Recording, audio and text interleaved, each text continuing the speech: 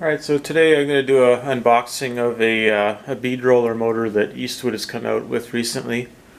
So as you can see on the box, it's a 21111. This box says Rev 1 and it's 2018 copyright on the box. I'm not exactly sure when this product came out. So I haven't had it open yet, but I did notice that Eastwood must have been in here to verify what the contents is because the straps have been cut on it already. So let's grab a key, open this thing up.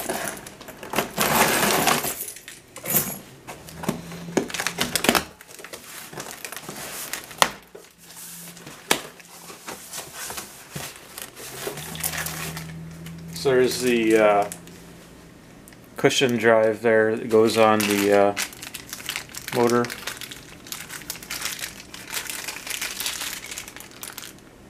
And that's an aluminum piece with a rubber cushion.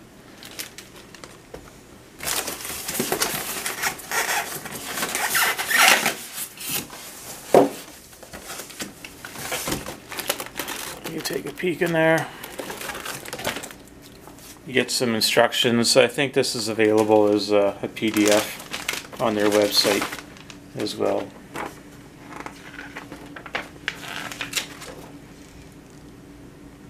There's a foot pedal, there's some spacers, some bolts, some washers, and a guard.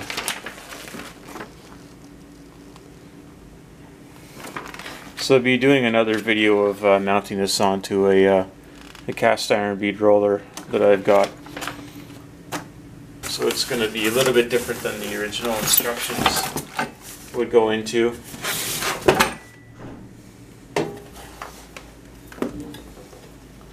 See if there's any markings on the motor, and I don't see anything as to manufacturer marks.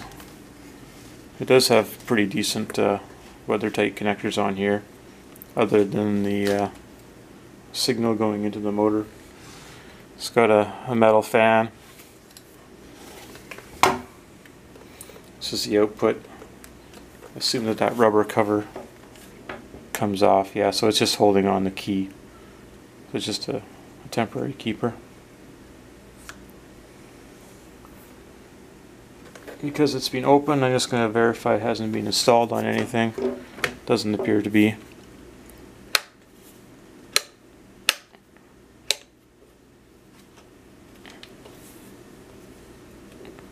So there's no detents on the speed control.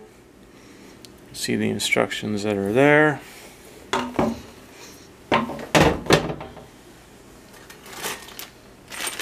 There's the two spacers, the bolts and the washers, and the guard. So there you have it. That's what we'll be installing into or onto my bead roller in the near future. Alright, we're back. I suppose I didn't show the pedal very carefully. So it's a very thin pedal. It's just an on-off pedal. And the power, just a grounded cable cord end. And they're on separate cables, so the pedal and the power can go off in different directions. So I would have thought that they might use a bit bigger pedal than that, like a welding pedal. But I suppose not. I'm sure it does the job. So it'd be his personal preference if you want to make a bigger pedal for that.